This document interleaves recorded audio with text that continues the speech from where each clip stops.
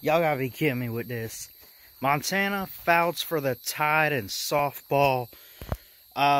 Just go ahead and give her like National Pitcher of the Year or whatever. She's earned it.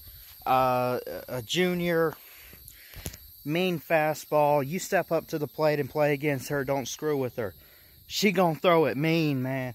Already like striking these girls out left and right here. We got the College World Series going on. Bama keep going, and Montana Fouts just keeps pitching and pitching and pitching. And I'm just watching this, and I'm like, there's no way on God's green earth any MLB pitcher can compete with that.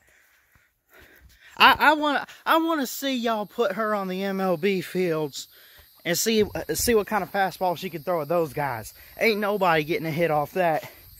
I mean, one hit or whatever from Arizona or whoever, you know, so far tonight.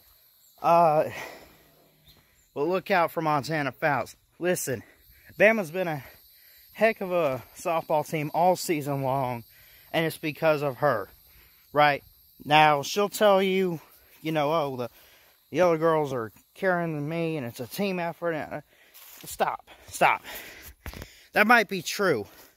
Give credit to the full team.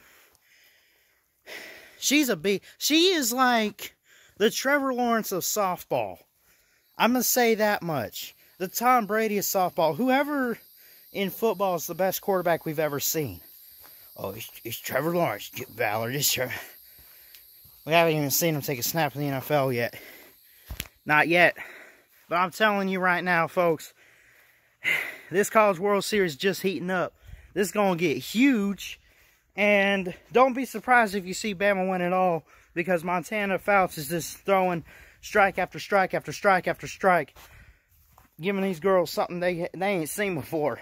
I'm telling you that right now. I love y'all. God bless. Let's go win a championship. Another championship, Alabama. Woo! Roll Tide.